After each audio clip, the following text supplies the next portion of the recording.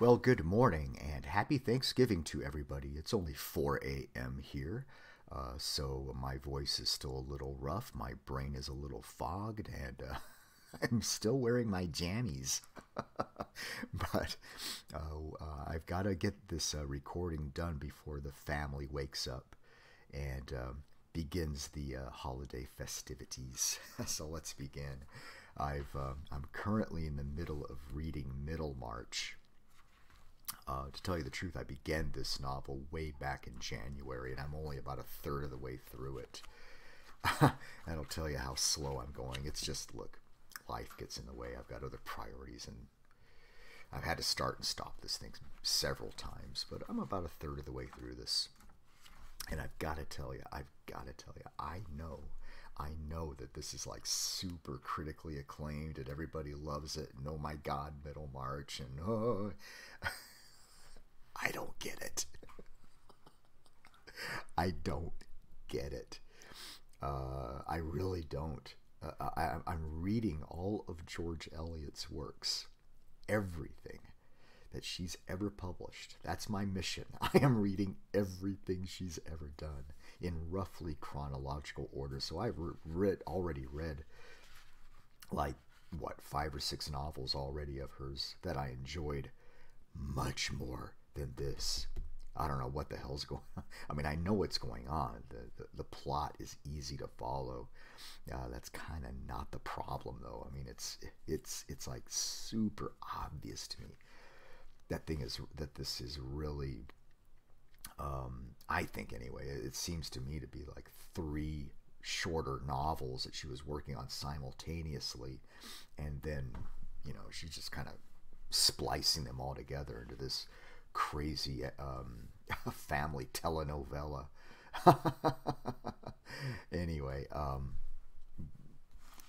I've got a lot to say about this novel, but I've still got 600 pages to go. Maybe things will change, but at the rate I'm going, I'll review this in about the year 2065. Anyway, before that, she's writing this thing roughly. It takes her about 4 years to write this thing. Roughly in the year 1870, between 1868 and 1872. When was this thing published? 1871, I think. Anyway, we'll get to that at the time. While she's writing this thing and the years that it takes to put Middlemarch together, George Eliot's doing this side hustle. This side hustle being writing a lot of epic poetry and publishing them in magazines, various magazines in the United States and England. And I think I've discussed all of them thus far that she's writing during this time period. She's written Agatha, How Lisa Loved the King, The Legend of Jubal, A College Breakfast Party, stuff like that. Anyway, today I'm going to be talking about Armgart. Interesting poem that I had to read about 4 times to kind of figure out what was going on. There's got a lot of really obscure references in here that required a bit of side research, but it made it worthwhile. I'm able to understand it pretty well, I think, what the heck's going on with this. It's written as a stage production. It's written as a drama, which is appropriate because Armgart, the title character, is a opera singer, soprano or alto. We meet her in the opening pages of this epic poem as she's wrapping up a performance of Orpheus and Eurydice, a stage opera. And we meet her backstage as a few other characters, her cousin, a patron, a mentor. They're all discussing her performance and how brilliant her performance is. I mean, she's an amazing singer. They say that she is able to act as a conduit for the musical gods, the long dead composer, Christof Gluck. She is able to channel his original thoughts and impressions through her gift as a singer, her gifts as a musician. Just amazing stuff. And Armgart knows it. She believes that her destiny in life is through her greatness as the greatest singer ever. She even says that she's not going to accept second place. It's either I am the greatest singer or I'm nothing. This kind of talk that goes on through a large portion of this poem gets really, my God, she's... I understand she's awesome and all, but it's like, pull yourself back down to earth, please. At some point, and a couple of the characters scold her about that, actually. Anyway, her patron, which is a nobleman named Graf Dornberg.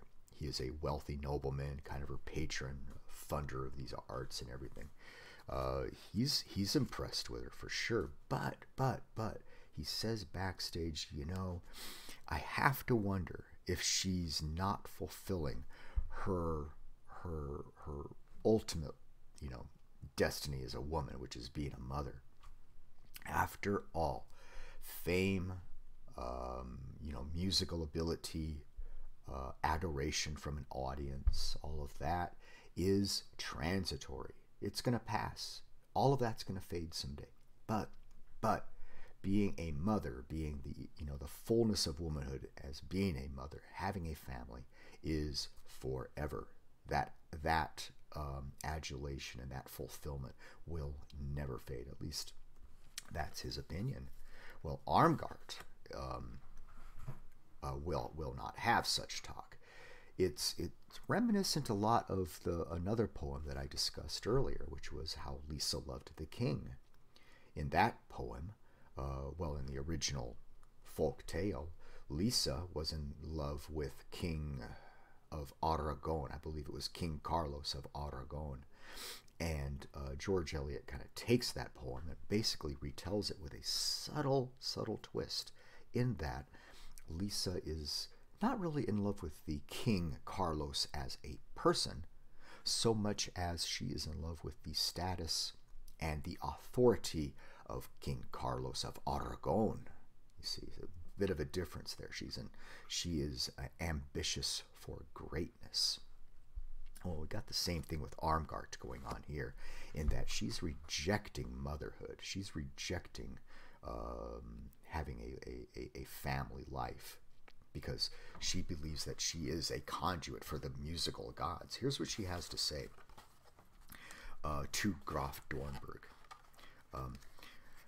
When Graf Dornberg says, "A woman's rank lies in the fullness of her womanhood. Therein alone she is royal," Armgart counters, "Yes, I know the oft-taught gospel. Woman, thy desire shall be. All superlatives on earth belong to men, save the one highest kind, to be a mother.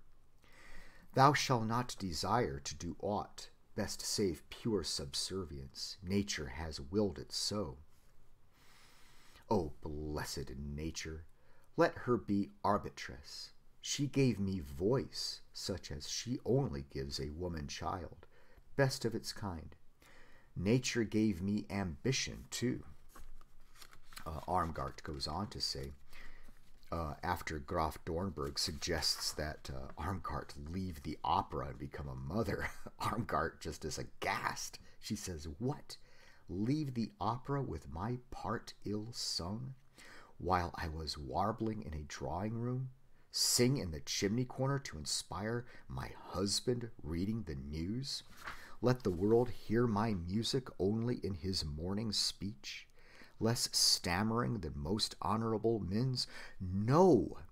Tell me that my song is poor, my art the piteous feat of weakness aping strength that were fit proem to your argument. Till then I am an artist by my birth, by the same warrant that I am a woman. Nay, in the added rarer gift I see supreme vocation. If a conflict comes, perish, no, not the woman, but the joys which men makes narrow by their narrowness. Oh, I am happy. The great masters write for women's voices, and great music wants me. I need not crush myself within a mold of nature, pardon me, I need not crush myself within a mold of theory called nature. I have room to breathe and grow unstunted. So you see, yeah, Armgart is exceptionally ambitious through her gifts as a singer. She will not accept second place. She will not accept the fate of being a wife and a mother only to sing for the pleasure of her husband and sing for guests in the house. She wants to stand in front of an audience. She wants to express the pitiable audience's inability to express their artistic beauty. She will do that for them. She will do that for the audience. That is her gift. Armgart goes on to say that, what would this world be if I were to lose my gift, to lose my voice? Which, unfortunately, is a premonition, because that is exactly what happens. Armgart gets sick. She goes to see a quack doctor with some goofy home medication, and she loses her voice. Oh my God, she loses her abilities to sing. Really tragic, and a lot of existential fretting goes on after this. Armgart goes to her cousin,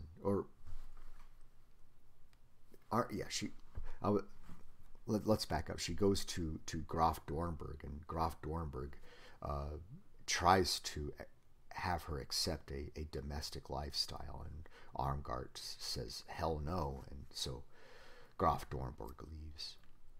After she loses her voice, Armgart frets and tries to come to grip with the new reality that she doesn't want to be a wife, she doesn't want to be a mother, but damn it, she can't sing either. What am I to do? She goes to her cousin, Fraulein Walpurga, and this is what she says in her fretting that she has lost her voice. Armgart says, Heaven made me a royal, wrought me out with subtle finish towards preeminence, made every channel of my soul converge to one high function. And then heaven flung me down, that breaking I might turn to subtlest pain. Blah, blah, blah. Armgart goes on to say, all the world now is but a rack of threads to twist and dwarf me into pettiness and basely feigned content, the placid mask of women's misery. In other words, Armgart says, I'm just going to be another woman. I'm going to be one of the mob of commoners, of common women. I've got to accept their fate also. And her cousin, Fraulein Walpurga, has pretty much had enough of this kind of talk. She tries to bring Armgart kind of back down to earth. She's got these visions of greatness, and she's been humbled that she has lost her vehicle of artistic talent. And her cousin brings her down to earth. Look, she says, as the few born like you to easy joy, cradled with privilege, take for natural on all the lowly faces that must look upward to you. What revelation now shows you the mask, or gives presentiment of sadness hidden? You who every day these 5 years saw me limp to wait on you, and thought the order perfect which gave me, the girl without pretension to be aught, a splendid cousin for my happiness, etc. So her cousin kind of tries to bring her down to earth. Look, you're not one of the gods, all right? Yeah, you had this amazing talent, a very rare talent. You had these ideas of greatness, and you're willing to sacrifice everything for that. Come back down to earth now. You've been humbled. I hate to say it, but sometimes that happens in life. So Armgart does. She becomes, I guess you could say, humbled, and she comes back down to earth. Next scene, she's talking to her mentor named Leo. He's an elderly man, and he's been her mentor as a musician and as a singer. And as she's talking to him,